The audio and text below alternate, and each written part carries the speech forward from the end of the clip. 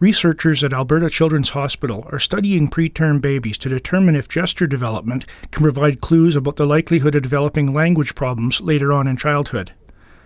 The study, believed to be the first of its kind, is still in its early stages, but investigators hope the findings will one day help to create a simple diagnostic test that healthcare providers could use to flag and prevent potential language problems. So there are specific gestures that we're looking for. There are things, one is called the proto-declarative, which is a referential point, and the child looks to their partner and back to the object.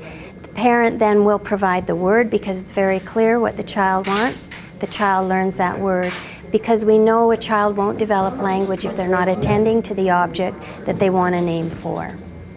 Researchers affix small reflectors to the child's forehead, cheeks, arms, and tummy that provide spatial references for creating the computer animation.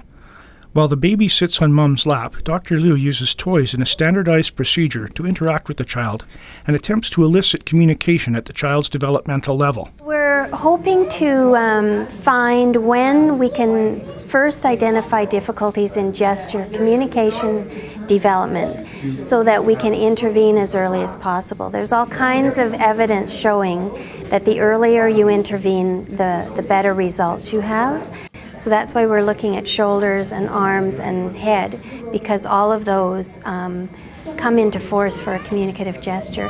And we have a very narrow window actually, because these communicative gestures start at about 9 months, and then a child starts talking around 12 months. By 18 months, the gestures and words and verbal are very complex. By the time they're 2, as you can see with Chloe, they're using multi-word utterances and aren't gesturing so much.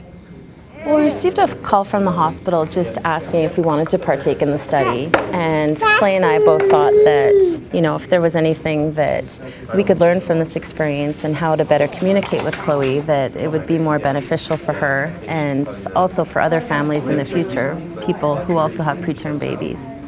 Particularly relevant today is our collaboration between the delay in communication development and how the children are moving.